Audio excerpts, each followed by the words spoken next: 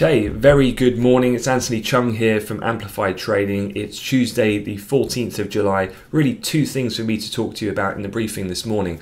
Firstly, the late sell-off on Wall Street that came after the governor of California issued then a warning about closing indoor operations statewide, that including bars, restaurants, dining, that kind of thing. And then secondly, renewed tension between the US and China, this time about rhetoric over the South China Sea. So they're the two main focal points that caused a late sell-off on Wall Street. We're also going to have a look at a couple of other things in the UK in regards to Huawei, in regards to Chinese data. We've had UK GDP as well come out, so quite a few things for me to get through. Let's start off then with the charts and talk about what exactly is the sentiment for the European Open. And if anything, we've had a little bit of a pickup from the somewhat oversold move that we had last night, given it was very aggressive.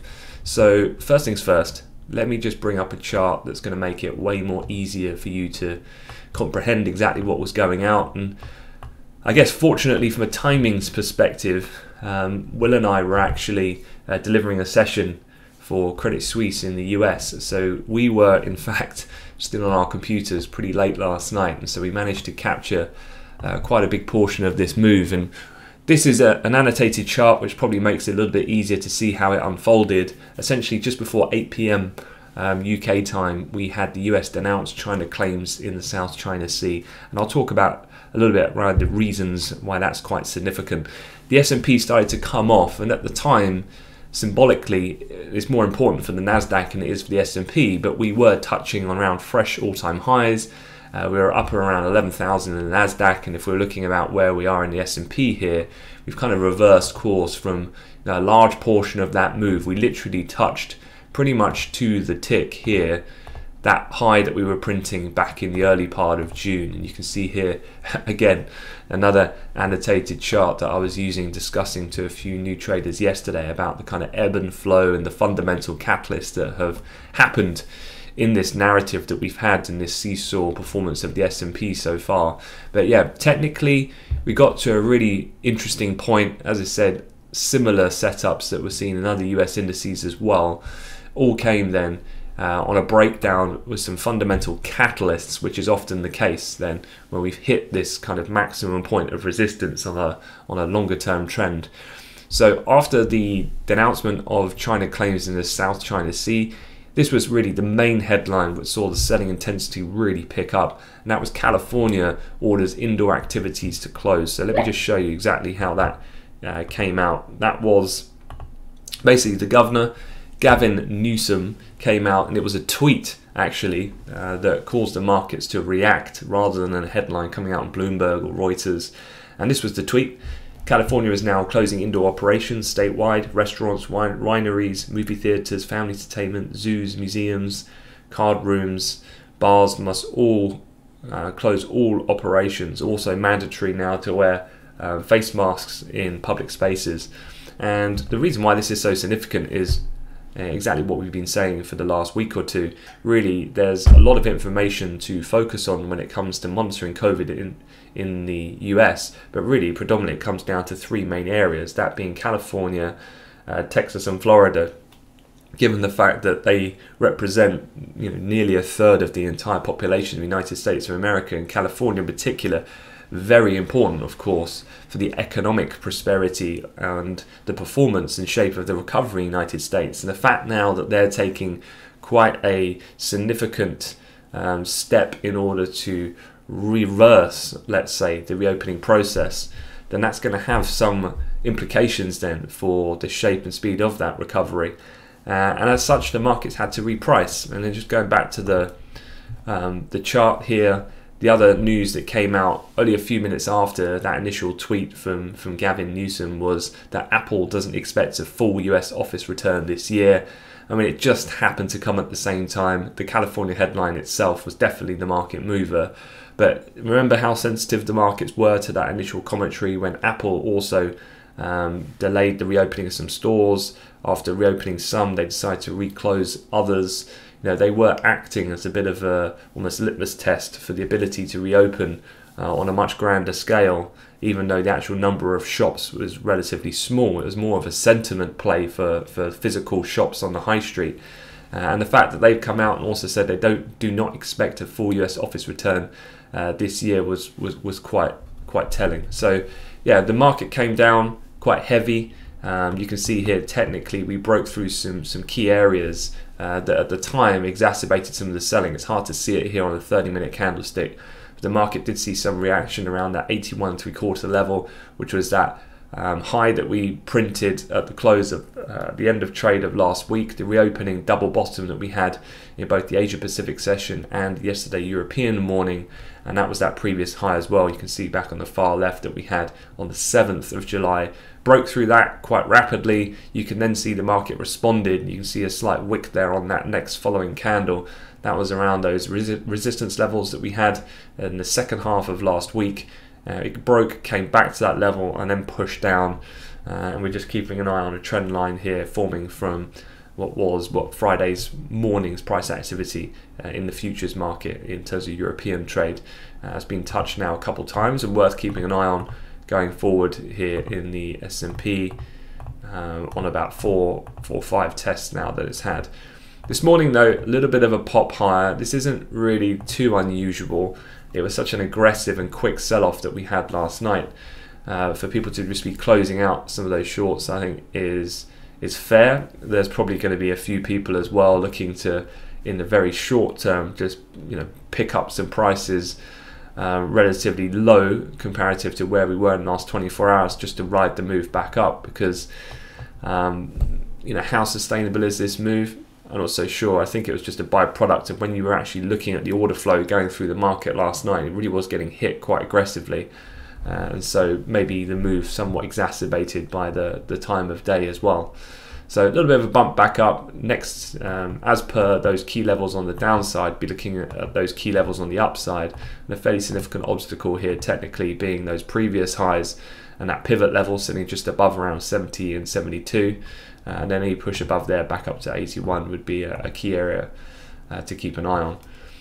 In the Nasdaq, as I said, the Nasdaq was an interesting one to watch as well yesterday. If we look on a daily, let me just make this chart a little bit bigger. So a few things here. One, I've just been keeping an eye on a couple of tests on these two trend lines of price activity. We've just had this phenomenal rally in the Nasdaq outperformance of tech in particular. I was talking yesterday to a couple of guys. I think Amazon's added over 200 billion in market cap in the last literally 14 days, which actually is bigger than the market capitalization of 95% of the S&P 500 as an entire index. So it's a phenomenal how it's all getting squeezed into some of these big tech firms. The top 5 continue to dominate in regards to the S&P weightings. And interestingly, we broke above that trend line, but also that symbolic 11,000 in the Nasdaq. As we did, we had a massive rejection off around those levels, and we've come all the way back down again. The blue line here is the 21 DMA. A couple people have been looking at that as a level of relative significance that has held up the price on a couple of different occasions. A little bit messy through June and early and late June, but otherwise is a decent line to have, I think, on your charts just to mark up. Any further pullback here, then just looking at that 10,500 level and then just kind of monitoring the market all the way back down. But I don't think we're going to get back down there today. I think if anything, around this area here might offer the opportunities for those still of a more bullish disposition to just get long again on the eventual play and push back up to the upside. It's one of those where it's interesting. The Fed, the balance sheet has been tightening, if anything, of late as normal conditions have somewhat been restored. The market seems to be satisfied with the liquidity situation. I just feel that if we do see a meaningful correction, perhaps that's a healthy thing to happen given the growing disconnect between kind of market prices and the fundamental underlying reality economically. And so a little bit coming off might be what's needed just to recalibrate this massive outperformance that we had more recently, and nothing more telling and being somewhat of a trigger point than Tesla shares. I mean, Tesla was just unreal yesterday. I mean, it started, it shot out the gate, and some really aggressive buying. I think on initial open, when I was monitoring it, it was up 11-12%. You know, looking at this is the relative market caps overlaid against some of the other, I guess, mega caps that represent different sectors, like Bank of America, Intel, Netflix, Walmart, and you can see the acceleration we've had here is just phenomenal. But Tesla shares, you know, really quite technical, and you know, the way that the shares were trading yesterday, there was lots of jibes on Twitter, for example, that this is the new kind of Bitcoin. You know, I'm not here to criticize the company in that way, but in terms of the share price movement, it does need to be treated in a fairly similar fashion, because you know, any underlying intrinsic value of this company has kind of gone out the window at these types of levels when you're seeing price activity that's seen a percentage swing of roughly about 17% in the last 24 hours. So yeah, we were looking here, this price movement. This is one of the things that you need to be very mindful of with a stock that's moving in this fashion, or any asset in fact. And that's as the market came back down, look how the market responded to some of these previous technical points of interest. So pretty much to the tick, when we got back down to 15, 30, 35, you can see that pullback here when the selling took place, came all the way back down to a technical relevant point. You can see there on slightly to the right hand side, we came back down, had a retest, then the eventual break. Where do we target? Back to the psychological handle, 1500, which was also the resistance point that we were trading back just at the end of last week on Friday. So here, if we were applying the same principle, then any break to the downside, if that was to materialize, you'd be looking at 1450, and then down to here, which was an area of significant resistance, which was going back then to, again, this 14, 18, 17 level. That's the way I'd be reading this type of price activity if you were very short-term individual stock trading on this premise. On the flip side, any pullback higher, then 1550 is a key area of resistance, and then you push back up then 1600, and that previous high that we had on the bounce at 1622 yesterday. Again, 1700, nothing other than psychological there on the market. Dip through the handle, comes back up, retests it before the push lower. So again, very much trading herd behavior here. You know, the price pattern to me is very behavioral rather than anything intrinsically fundamental. So you do have to readjust when you're looking at this types of price activity. But again, as far as the overall broader index is concerned, I don't feel particularly spooked by the move that happened yesterday. It just looked, when it was occurring last night, quite heavy. But I would expect the market to find a bit of a floor here at around that 10,500 level. If we did come down lower, that would be a key market to keep an eye on. The other asset as well that was moving it a little bit is oil. As I mentioned, tensions brewing again, the US-China trade war, and that does then disrupt the overall kind of view that the market has about the return of demand for energy products, given a tit-for-tat trade war when it's escalated as typically being negative for global growth. And so again, just on the longer time frame, daily charts here, oil still getting rejected at that key level. Situation hasn't really changed. Price still remains relatively squeezed in at around the 39.50, 40, 41 is the upside kind of level that's been restricting some of the price action of late. So that meeting of the JMMC not happening until tomorrow. So definitely it's lining up for potentially quite an interesting week for oil to make a decision about where it's heading in the short term at least. So otherwise this morning the dollar's a little bit firmer. I think if anything that's a natural bounce then from some of the selling that was happening last night when, or the dollar's a bit firmer, excuse me, just to reiterate, as it was strengthening when some of that equity selling was happening. So again, despite the kind of logical assessment that you would normally think that, you know, equities selling off heavy as they were last night would be a bad US narrative and the dollar would weaken, actually it still is at the moment preserving this somewhat flight to quality status, and the dollar was actually strengthening at that point, and that has just weighed on the major pairs. Some UK data has come out this morning, significant in terms of what it is. UK GDP estimate year on year for May was minus 24%. That was weaker than expected, minus 20.4. The GDP estimate month on month 1.8% below the expected 5.5. So that in itself, yes, I mean we're talking about GDP on a year-on-year basis down 24%, but the fact is markets already are fully prepared for this. So if you look at cable, the market is unreactive to that data. This is more just reflective of the dollar movement that we're seeing late in the session as the sell-off took hold on the shutting down of California, given its importance to the economic picture in the US. Quick look then at some charts. Let's have a catch up on some other points. This is the COVID situation. So you can see Florida now has overtaken Arizona. Texas and California are still somewhat on the increase on a statewide picture. On a global picture, Japan's still on the precipice of renewing some more stringent lockdown measures. Australia is almost caught up now in terms of the number of confirmed cases. The UK, just given the outbreak that was seen in Melbourne last week, and they continue to try to get that under control.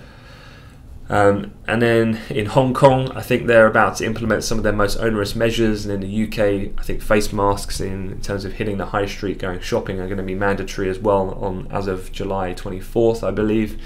So there's quite a few things in flux at the moment. But again, definitely the trigger point was the California headline last night.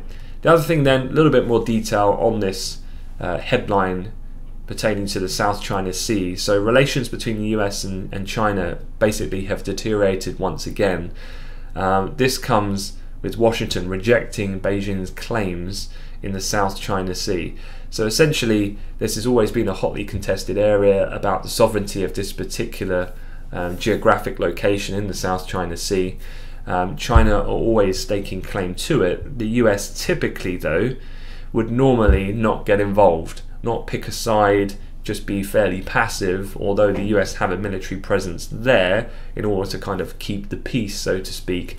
They politically do not normally say anything definitive. This time, though, very different. The move came and the US came out and basically rejected the notion of China's claim to that particular area on those territorial disputed seas. So that in itself is a bit of an escalation. The market did that was right when we were up at the equity peak, and it was almost like the first trigger. The California one certainly was that pushed it over the cliff, so to speak, in late trading. But where does this head? I mean, quite frankly, I don't think this is too big a deal. Yes, it's a bit of movement from the regular, more passive stance that the US would have on this particular issue. I don't think it's a massive thing that's going to escalate and get out of control. I just think it's a slight evolution of the trade war rhetoric which we've had of late. I don't really see too much in the way of any bites behind the bark of this type of commentary coming out of the US, if I'm being honest. The other thing that's happening with China is today Prime Minister Boris Johnson is set to give an update about banning Huawei from Britain's 5G network, which again is only going to kind of further stir the hornet's nest in regards to relations with China. So very much China's having a bit of a difficult time getting anyone on side at the moment, but such is the political narrative in both America and the UK to try and almost frame China as a responsible person in terms of, certainly from Trump's vision, for the what's happening now globally with the pandemic and subsequently the economic reaction to that. So again, this, if anything, would be a positive for relations between the US and the UK, which certainly the UK needs to be mindful of brokering some kind of trade deal with America, given the looming deadline that is that of fully exiting the European Union at the end of the year. So perhaps there is kind of a subtle undertone there that's going to bring those two nations closer together, united against then the Beijing and China at this point. On China's side, though, they did have some economic data overnight, and China posted a surprise June trade gain as economies tried to reopen. Just having a look here, exports in dollar terms rose 0.5%, imports were up 2.7% against last month. So you can see here on the chart, on the black line, you've had a little bump here back into positive territory, although the cumulative numbers will take a little bit of time to kind of pick back up again. Importantly then, we are starting to see the exports, which is pivotal for the health of the recovery in China, for them to pick up, given the kind of composition of how their economic output is constructed. The main thing though is, and the reason why I don't think we should get too excited about these types of figures that come out of China, is that China heavily is dependent on exports, and that then by de facto is reliant on the performance of other nations externally, globally, like in mainland Europe, excuse me, in the UK or in America, all reopening their economies. And what we've seen just yesterday then is the absolute opposite of that, the reversal of reopening happening in America, which is only going to impede the pace of recovery in China, given its dependency on external sources to import their goods. So I don't think the market really gets too excited by this. It's still well down for the first 6 months of 2020, but nonetheless thought I'd post it out given a surprise June trade gains that were seen in China overnight. Oil, I just mentioned, yeah, we're going into that quite key meeting. Again, it's twofold really, the themes playing out in the oil market. One is, what are they going to do about this end of July looming decision about whether or not they follow course to start tapering down the severity of their supply cuts, looking most likely that they will, but episodes like a further escalation in trade war and a further reversing or rewind of the reopening of such an important economy as the US could see them start to make perhaps a slightly more difficult decision. But that in combination then with these US-China tensions has bumped oil a little bit lower this morning, but nowhere near a sharp sell-off, just again more of a rejection of upside prices than anything else. Having a look at the calendar for today, as I said, we've already had that UK data come out. As we look further forward into the European morning, you've got the German ZEW numbers looking to remain fairly static, as analysts and economists will be putting out their latest view on current conditions and forward-looking expectations. You've then got US CPI numbers for June coming out, they're your 130s. You've got the weekly oil inventories coming out with the API later on this evening. OPEC released their monthly oil market report as well. That's going to be coming out normally, I think it's around midday London, but I'll keep you posted over the chat room when that happens. And then speaker-wise from the Fed, there are two that could be quite interesting. One, a voter, Brainard, speaking at 7 PM London, so one in Chicago, and Bullard, a non-voter, speaking on the US economy and monetary policy, 7:30 London, 1:30 Chicago time. Fixed income supply, you've got some coming out of the UK, as well as around 8.5 to 10 billion, so a significant amount of BTP supply coming out of Italy as well today. And then earnings to finish up on. We kicked things off yesterday. If you remember, we had PepsiCo that had slightly better than expected figures for the second quarter ending in June, showing that consumers obviously locked in at home were snacking more than ever. But one thing that we were looking at yesterday, and it's the big banks that we're looking out for, the S&P 500 companies are expected to unveil an overall close to 45% plunge in quarterly profits. And as I was discussing yesterday, this is going to be one of the worst then corporate profit pictures that we're likely to see since the onset of the global financial crisis back in 2008. However, that is largely as expected. As a statistic that I saw this morning, around 150 companies within the S&P 500 alone have already withdrawn their formal guidance on profits because of the uncertain nature around the pandemic. But it is this forward-looking commentary, which, as I said yesterday, which is going to be more important than ever to monitor with these numbers, not so much what just happened in the prior 3 months. Bank stocks, of course, will be the focal point. You've got some of the bigger banks coming out today, so Wells Fargo, JP Morgan, I think Citi, that's normally the three that kick things off. JP Morgan, for example, has forecast a 50% year-over-year rise in its markets revenues, led by fixed income division. So those FICC numbers will be particularly important to watch. Given some of the market volatility, the trading divisions should have outperformed. So for some of those more investment bank type firms, so particularly GS and MS, which are coming out later in the week, they should perform or outperform that of the more lending oriented firms like Wells Fargo and Citi, for example. But on a sector breakdown, as we go further forward into earnings, obviously the biggest casualties are going to be those most locked and tied to the performance of the global economy under the pandemic.